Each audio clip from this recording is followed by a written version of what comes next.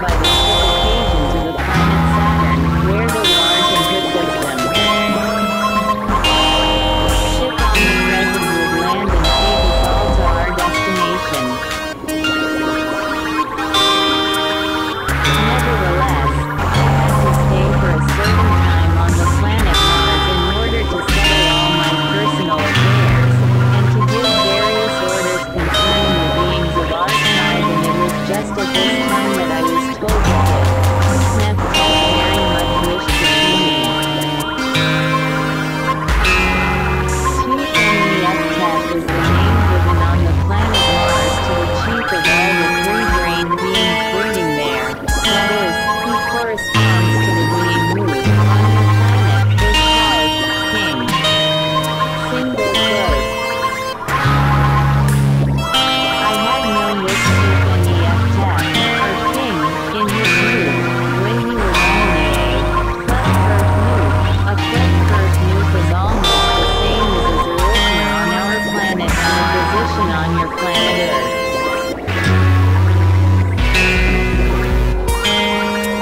In this connection, I should mention that on almost all the planets of our great universe, and likewise on the other planets of the solar system Earth, a being becomes a king over other beings by his merit, and most often by the merit he has acquired as a Fleck-Earth noob, or physician, that is, a physician of the spirit as well as of the body. My first meeting with the Martian 2MEF tech took place soon after we arrived in this solar system and settled on the planet Mars. He was then a Fleck-Earth noob on just that part of the surface of the planet where I and all who accompanied me had established our place of residence.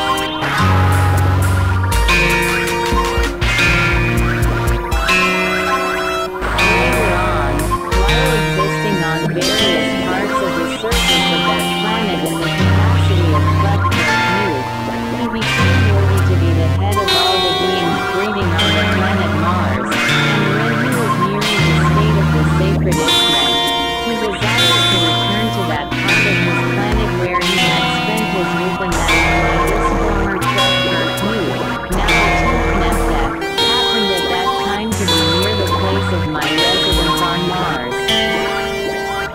This Martian 2MEF tech was already, according to them, notions of your favorite, an extremely old being, by the time calculation of the planet Mars, he was about 12,000 years old, and only a little less by the time calculation of the Earth. Here I must tell you that on the planet Mars the duration of existence of beings is in general almost the same as that of the three-centered beings of all the other planets of our megalocosmos, excepting of course those beings who are coming directly from the first tetrarchocosmos. The duration of whose existence may be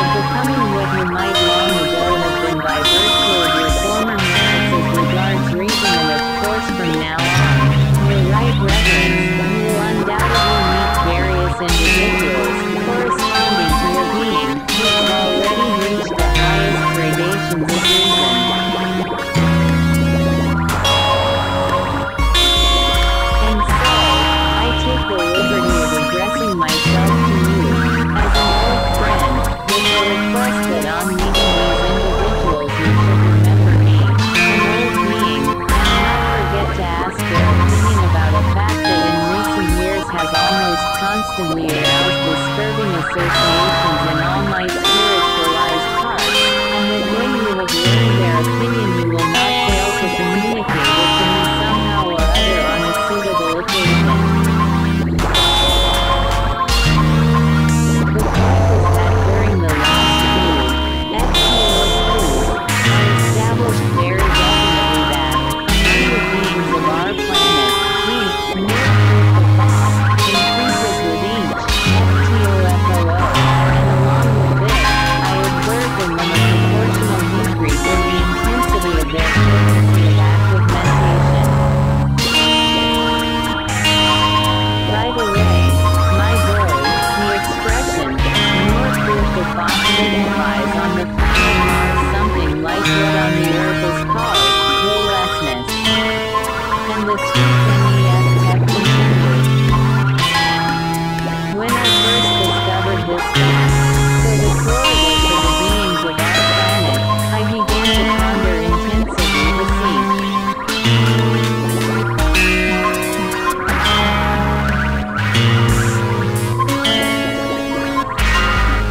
Its cause, in order to be able to give corresponding indications to those beings who have entrusted themselves to me in their struggle to uproot this lamentable factor recently arisen in their common presence,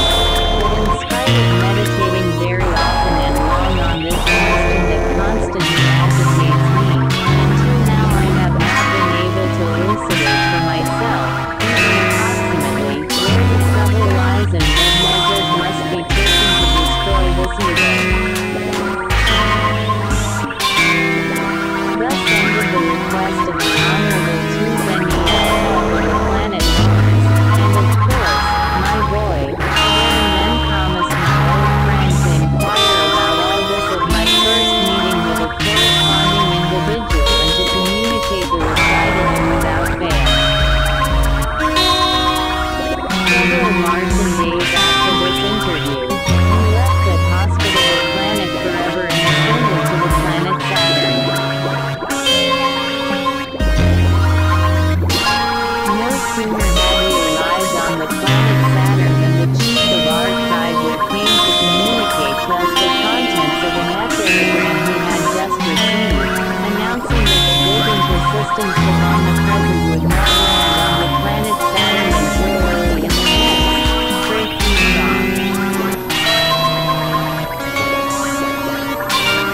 Pre-Prom, on the planet Saturn, means a period of time determined by a certain position occupied by this planet in relation, on the one hand, to the sun of its system, and on the other, to another planet of this system called Neptune. In one Saturnian year there are 7 of these definitely established periods, and each of them has its own name.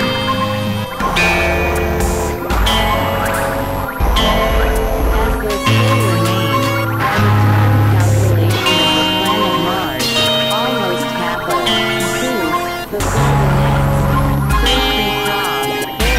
by the time calculation of your favorites, about a month and a half, we decided to organize our ordinary being existence in the meantime in a more or less suitable manner. Some of our beings remained on the ship occasion itself, others found accommodation in the dwellings placed above.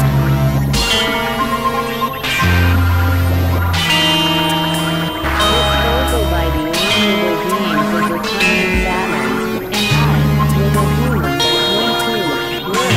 the large populated center of green-brained beings where my friend Gornahor Hartmark existed. On the evening of our arrival there, I asked this essence friend of mine during friendly conversation how the existence of his air was proceeding. I was referring to my dear, external tech John or, as your favorites would say, my godson, Gornahor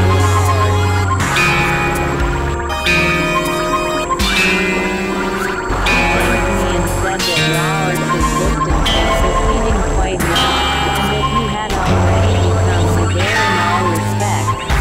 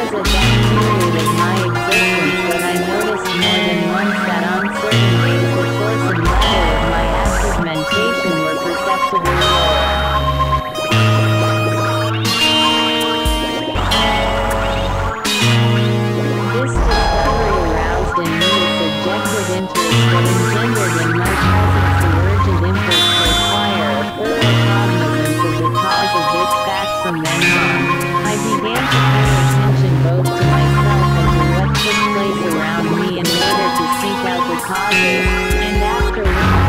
free, I became completely convinced that this undesirable state occurred when each time our life-changing dynamo was in operation. It was precisely this fact, first observed by me at that time, which was the cause of my growing interest in the omnipresent cosmic substance and of my deeply absorbing study of its details.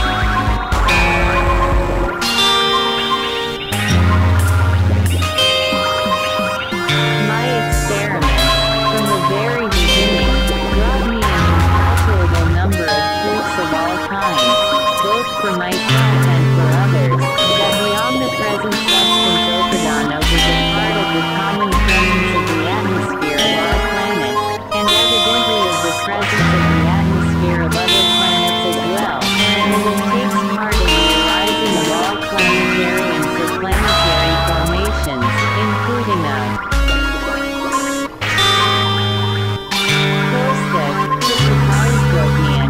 part of every being, and in the maintenance of their existence.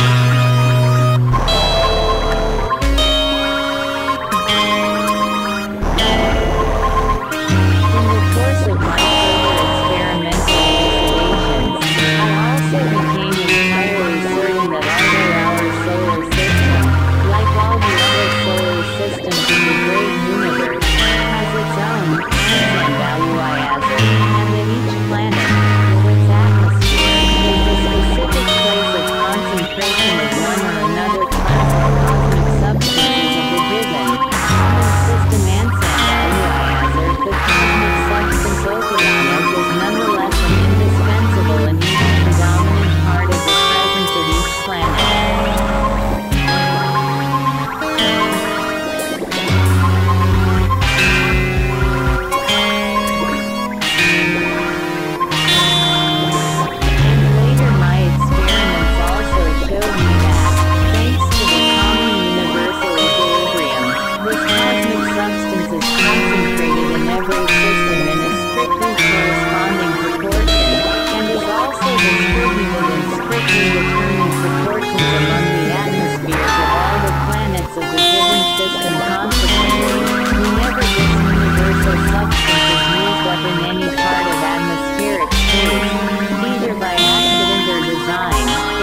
Without fail be replenished to restore the equilibrium of its proportions in the atmosphere, and this takes place by the flowing in of this substance from other places, and this balancing transposition of Opadano must be effected not only from one place to another in the atmosphere of each planet, but also from the atmosphere of one planet to that of another, if in this other, for some reason, more than its established norm is used up.